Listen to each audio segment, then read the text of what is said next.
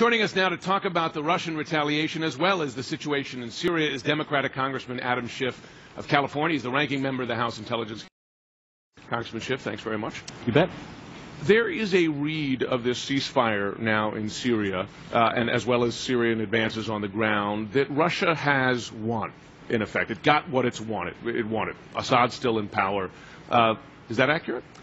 I think it's gotten a lot of what it wants, yes, unfortunately. And I think what's so telling here is, with the ceasefire, that Russia always had the capability of pressuring the regime, which is so dependent on the Russians, to bring about a ceasefire, but it never wanted to use that pressure until it had changed the facts on the battlefield, until it had helped the regime take back Aleppo.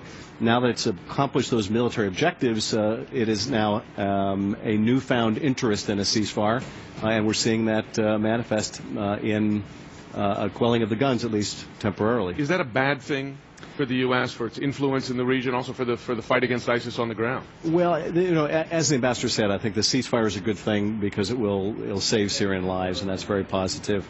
But I think we have lost some of our stature in the Middle East. I think we've lost some of our credibility there. And I think the Russians have gained. So this has been a win for the Russians.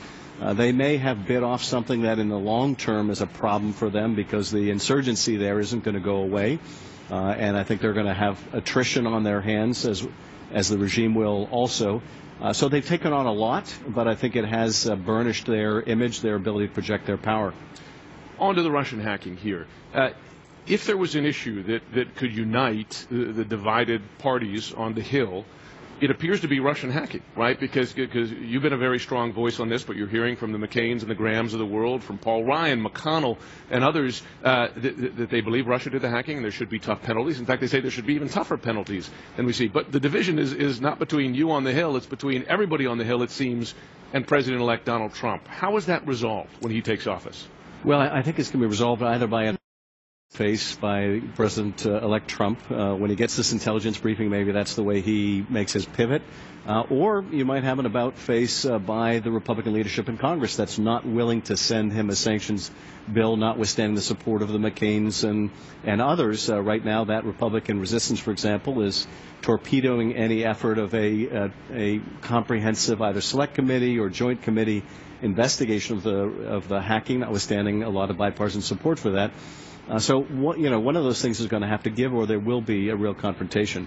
What do you do if Republicans don't hold their fire, but rather hold their ground on this issue? What do Democrats do without majorities in either the Senate or the House? Well, on the Russian hacking, I think we push for the most thorough and objective investigation as we can, and we have the ability to conduct part of that ourselves, and I think there's a bipartisan willingness, at least in the intelligence committees, to go forward with that. On the broader issue of going after Russia, punishing Russia, deterring Russia, I think we ought to do everything we can as Democrats to work with Republicans and put together the strongest sanctions bill possible and send it to the president. He may or may not sign it, but nonetheless, I think the steps the president took in these sanctions and the diplomatic expulsions are an important first step, but I don't think there'll be enough ultimately to deter the Russians. You've been pushing for these kinds of steps for some time. Did President Obama wait too long? I think he did. I think this would have been more powerful had it come earlier, had it been in combination with our allies. That would be very tough to put together in the last couple of weeks of your office.